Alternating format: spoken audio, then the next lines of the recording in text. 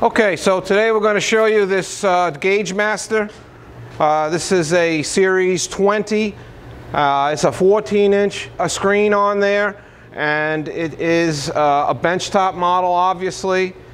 It comes with the digital readout on top. Now that could be set up in inch or millimeter just by pressing the button up here, and has certain functions.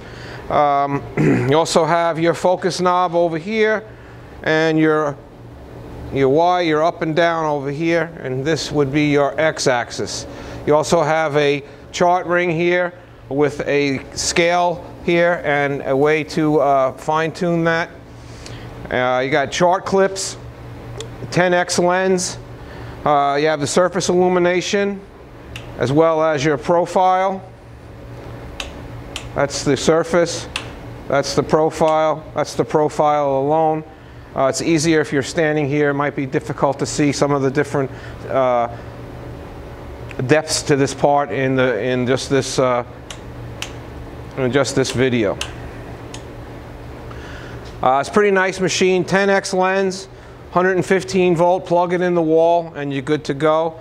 It's pretty clean. Somebody kept it in pretty decent shape. Again, this is the GaugeMaster Series 20.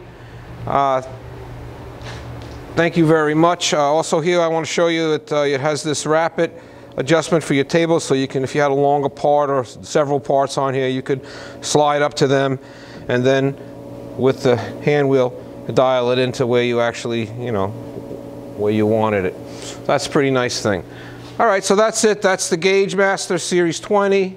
Optical comparator, a 14-inch screen, a 10x lens. You've got surface illumination, and you have profile. You have the digital readout, and you also have the work holding fixture that mounts up here on your table. All right, thank you very much. Have a nice day.